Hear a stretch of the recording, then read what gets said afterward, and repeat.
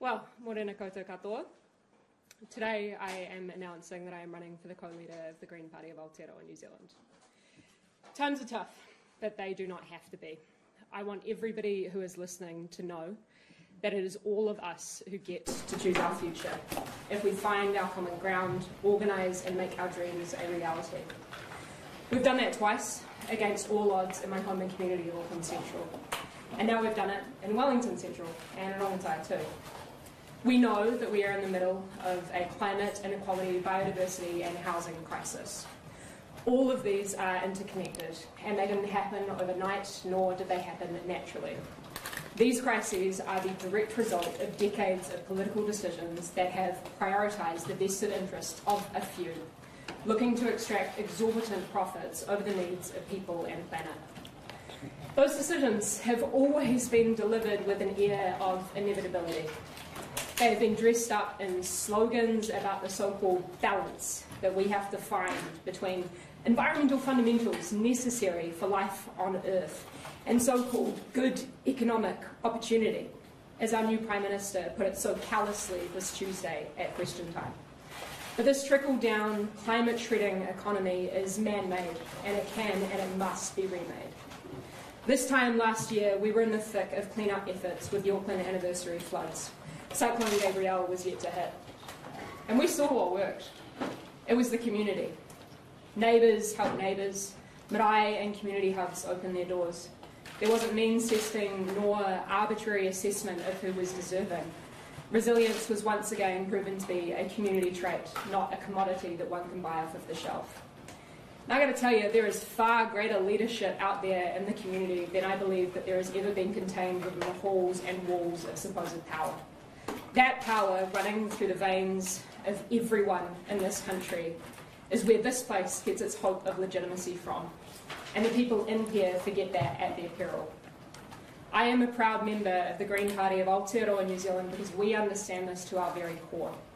We understand that to confront the crises of our time, it is going to require cooperation at a scale unlike we have ever seen before. We understand that the necessary transformation of our economy and of our systems isn't going to come from top-down vested interests that this government represents. So after conversations with all of my caucus colleagues, party members, family and friends and many people that I admire and respect, I'm stepping up. And I am asking everyone across this country to realise their power to do the same. Because bad things happen when good people stand idly by. This government has a clear, cruel agenda. Whether it's attempting to rewrite our history and trample the rights of Tangata Whenua, pouring fuel on the fire of the climate crisis, or knowingly magnifying inequality, I see no plan whatsoever for a unified, happy, green Pacific nation at the bottom of the world. But I do see that imagination, that potential, and the seeds of that vision every single day in our communities. I have contributed to our movement as a hard-working, researched radical who wants a livable planet, wealth tax, rent controls, healthy rivers, and a guaranteed minimum income for all. In Auckland Central, we have mobilised campaigns of thousands to win the personal mandate for those ideas in an electorate with a majority National Party vote and a majority Labour Party vote, where we were behind in all of the polls. And both times we have grown the Green Party vote, and we will continue to do so. I've also proven my ability to work with people across the aisle, to grow our movement and to change hearts and minds without compromising on values. Whether it's extending protection in the Hauraki Gulf, creating a fund for candidates with disabilities in general elections, saving Tamaki Makoto's iconic St James Theatre, regulating student accommodation for the first time, protecting urban trees, legalising drug checking, or organising to get through COVID-19 and climate change charged weather events, I have proven that we can not only mobilise, but win concrete change. So today, I am announcing that I want to do that at scale, alongside Marama Davidson as co-leader of the Green Party of Aotearoa, New Zealand. We will grow our green branches and provinces across the country to run local campaigns and implement local solutions above and beyond the election cycle. We will support local champions who embody our kaupapa and elect more Greens to local government at next year's local body election. We will continue to grow our Green Party caucus as the leading movement of the political left, and ultimately, we can lead government. Just over 6 years ago, I stood in the chamber and delivered my maiden speech. I said then and there that if I could accomplish one thing in my time here, I want to change people's awareness of what politics really is. Because if we can change that, then everything else can change.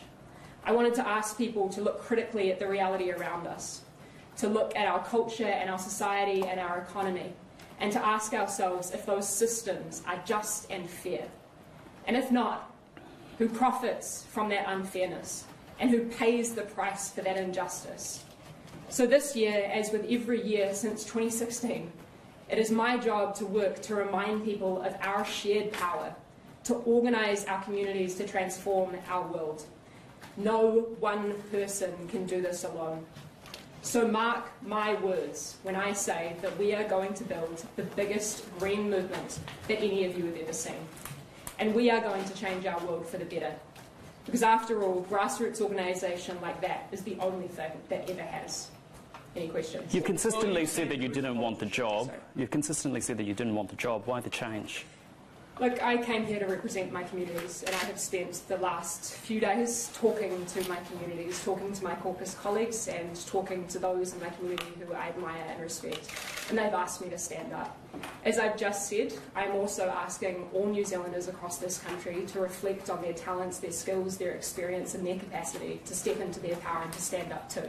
Because the necessary transformation to meet the challenges of our time is not going to come from one person. Are you confident you can pass it? You said you want to be, you want to lead government, essentially, meaning the Greens will be around the ministerial table, not just in confidence supply, but leading the government. That's a hugely ambitious task. Do you have what it takes? How are you going to get there? We're going to get there by continuing to grow our green movement. We have consistently demonstrated that we have the capacity to attract incredible talent to our ranks with a range of experience out there in the real world. We will continue to attract that talent to our ranks, we will continue to grow our Green Party caucus, and we will command that power inside of Parliament at some point in the future. That's the point. That is what I am here to do. I have demonstrated my capacity over the last several years to contribute to building that movement, and we will continue to do that. But to do that, you're going to have... That, where do you see the Greens' relationship with Labour going? Because we've been in government and been with Labour as the major party, so how will that work? Look, I think it's abundantly clear to any New Zealanders out there that the legacy parties are just that. They do not represent the future of this country. I am in the Greens because I strongly and vehemently believe that our future involves us confronting the dual crises of climate and inequality. And we've proven and we've shown, as the Greens, that we are putting forward evidence-based policies that reflect the values of most New Zealanders, and we will continue to do so. Are you running unopposed? Do you have the support of all of your caucus colleagues? Did you seek that before putting your name forward? As I've just said, I have spoken to all members of our caucus, all of our MPs, but it is not my place to divulge private conversations. You described yourself as a radical in your speech. Do you see that as in any way alienating sort of more in the centre-left of party membership or people you're trying to appeal to?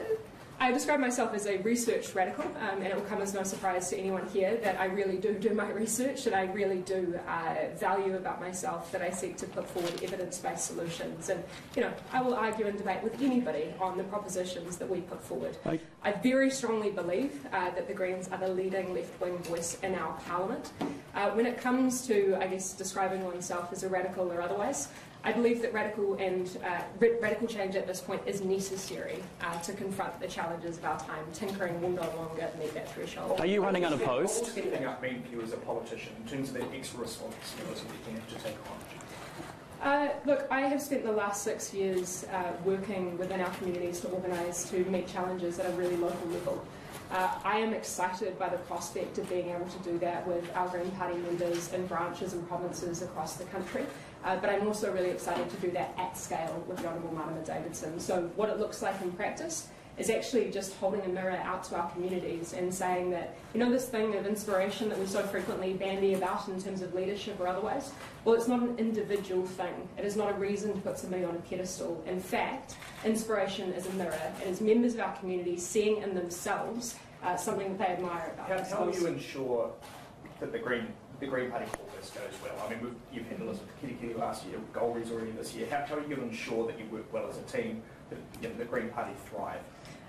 We do that by reflecting on our values, as I hope that all political parties do frequently.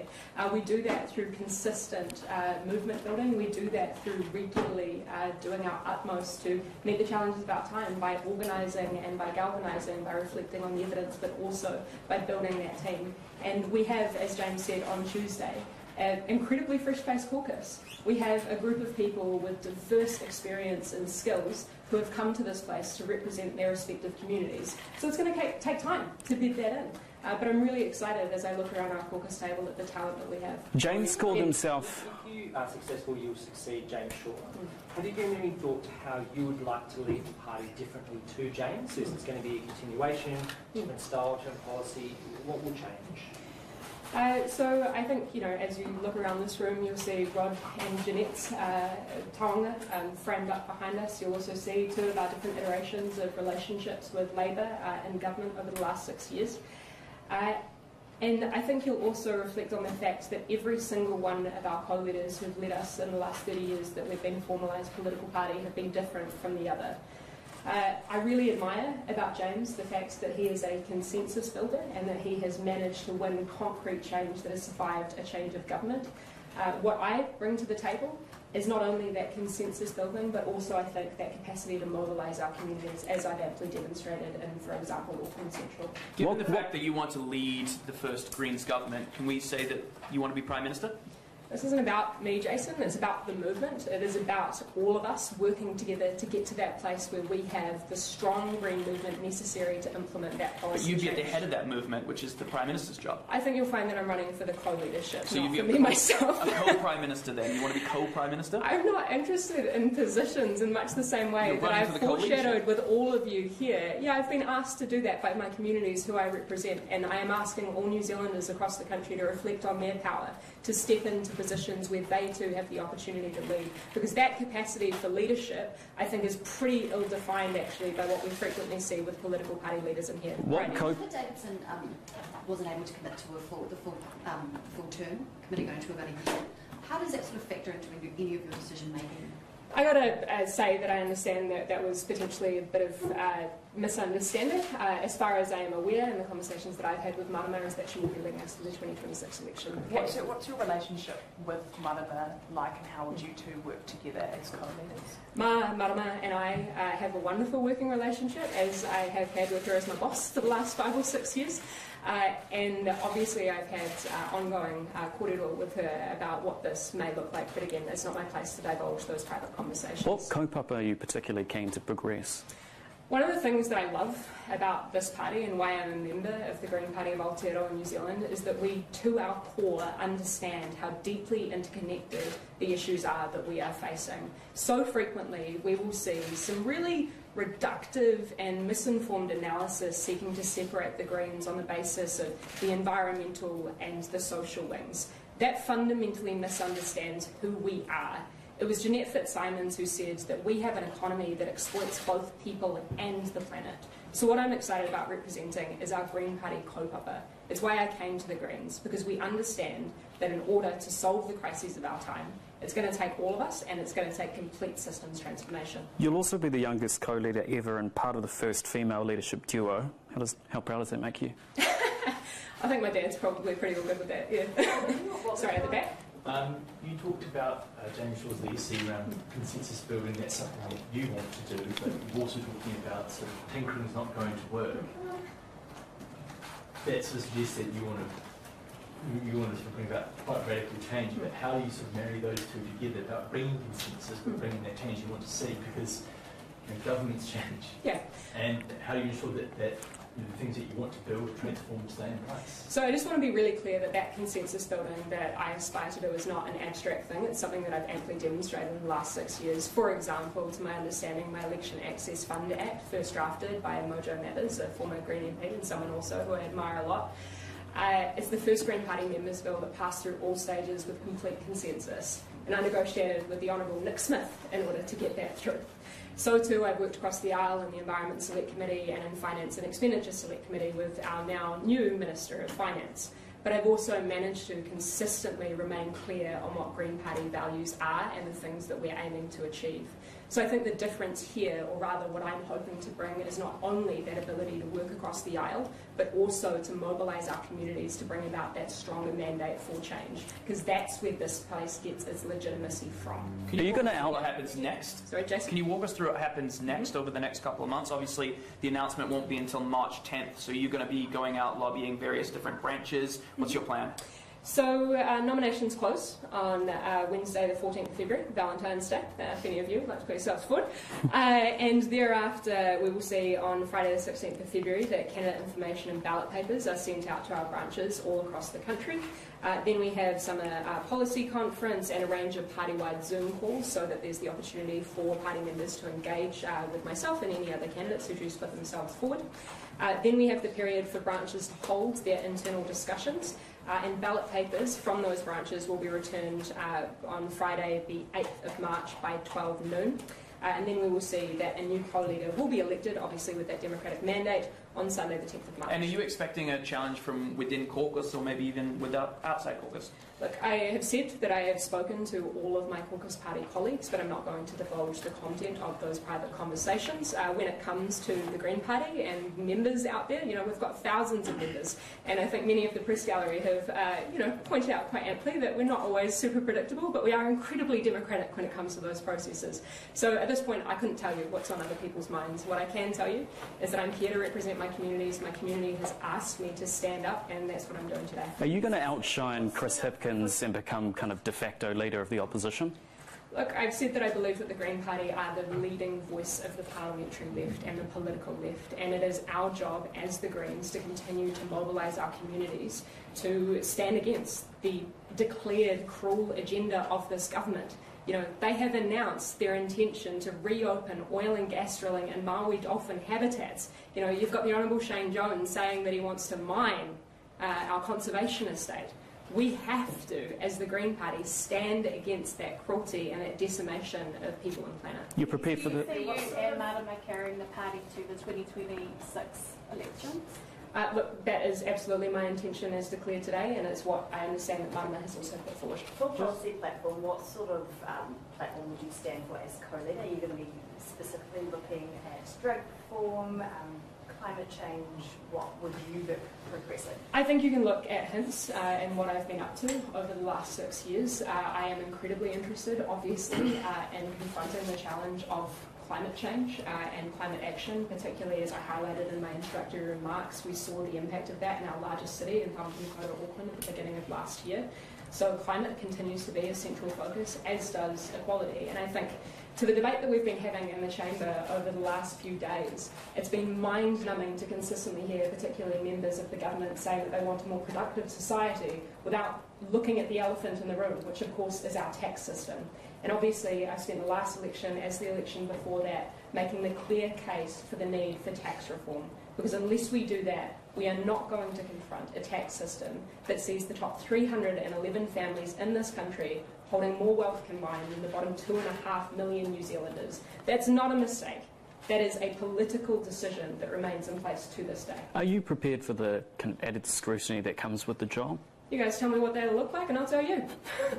Just following up on Jason's earlier questions, noting maybe not about you, but is your goal that you want to bring about a Green Prime Minister? We want to bring about I see within the Green Party the potential and the capacity for leading government. That's my point. My point is that we are not a party of tinkering, we are a party of transformation. And when I talk to members of our community up and down this country, I hear and I see very clearly immense frustration with tinkering when they were promised transformation. Only the Greens can be trusted to continue to push for and to win concrete gains on that necessary transformation. We have never been willing to compromise our values on that. So Labour aren't going hard enough. You've been talking about how you're not here to tinker. The Greens are the voice of the progressive left, and the Labour no longer the voice of the left. I'm not here to speak on behalf of the Labour Party, but I am here to tell you that I felt, as I said, throughout the 2023 election, that I felt very, very strongly, as did many members of our community, that the rhetoric of transformation was met with a reality of tinkering, and that is not good enough. There is a reason that I am a member of the Green Party of Aotearoa New Zealand, because we represent the now necessarily radical transformation. Surely that's a reflection on the Labour Party in itself, though, isn't it? Sure. So you don't think Labour's up to it? Sorry, Benedict? You don't think Labour's up to it?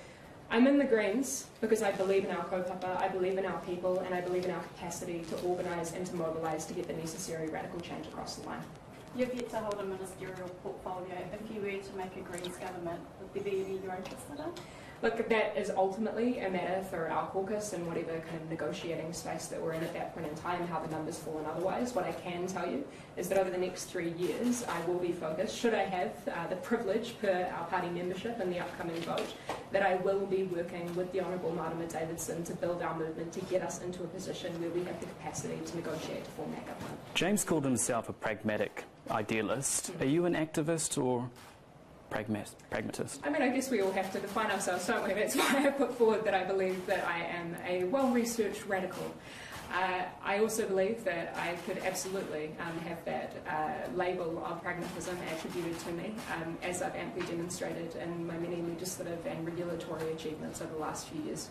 Just on a lighter note, what would co-leader Chlöe mean for boomers?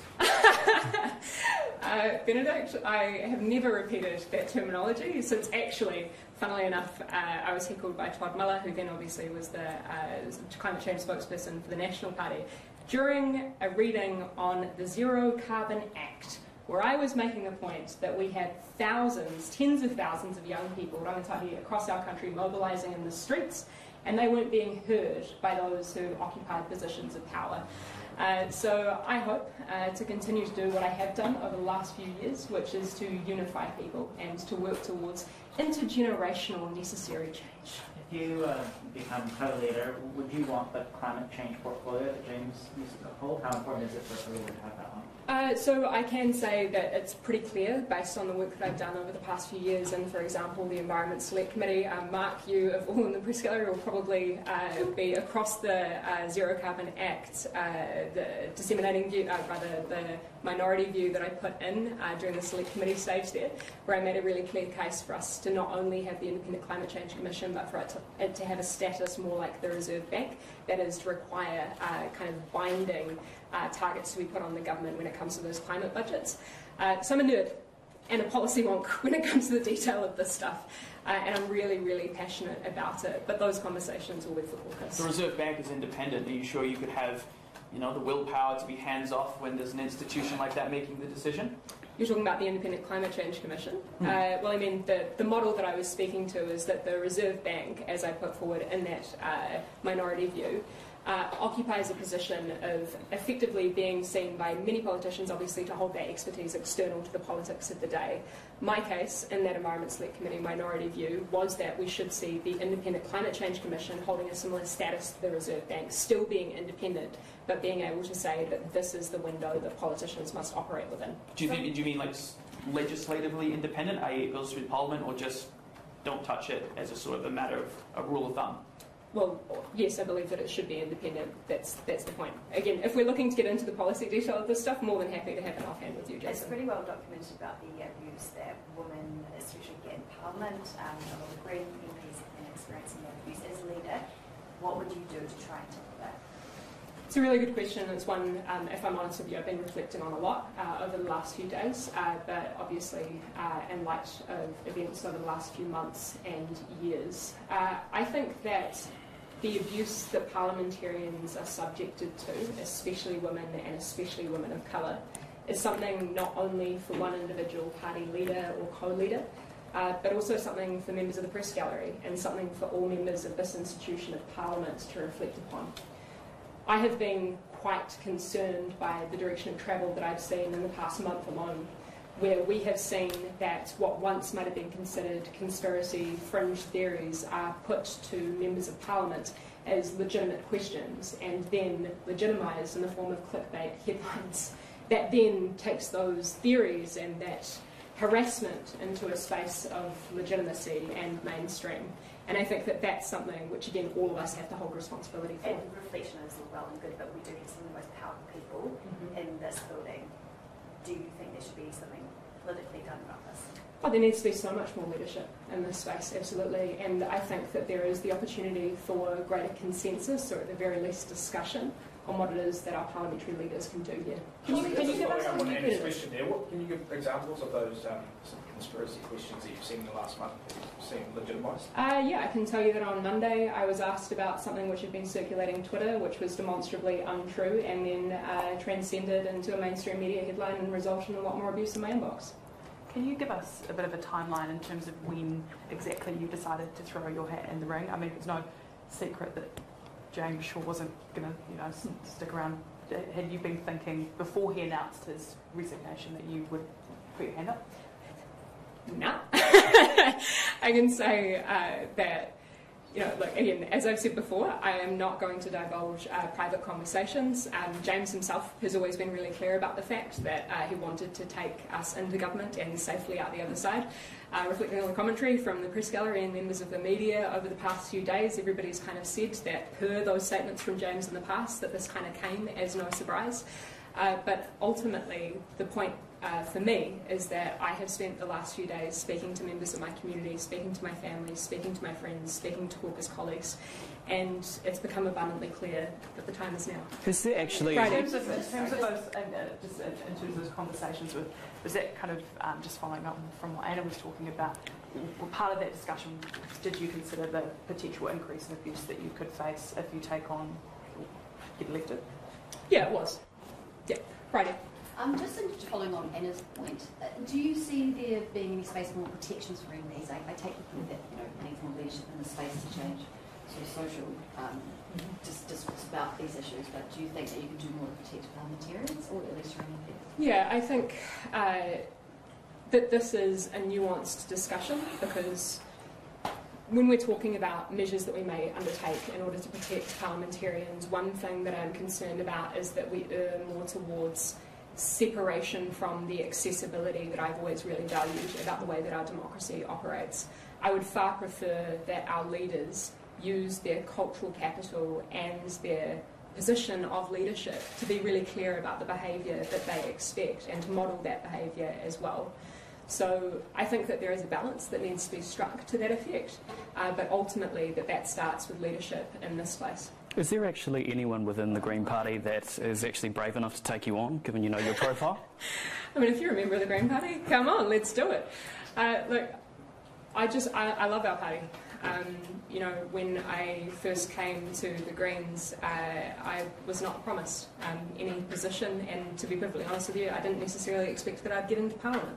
Obviously, I joined off the back of the 2016 local body election and felt as though I didn't want to waste the privilege of the platform that came with that campaign. I think that all members across the party should spend the next week reflecting on the kind of leadership, or co-leadership rather, that they want to see in our party, leading us not only through the 2026 election, but also, as I alluded to in my introductory remarks, through the 2025 local body election, because there's an opportunity there to grow leadership and capacity within our party. So, yeah, it's up to the members, and we love democracy around these parts. Cool. Thank you all so much.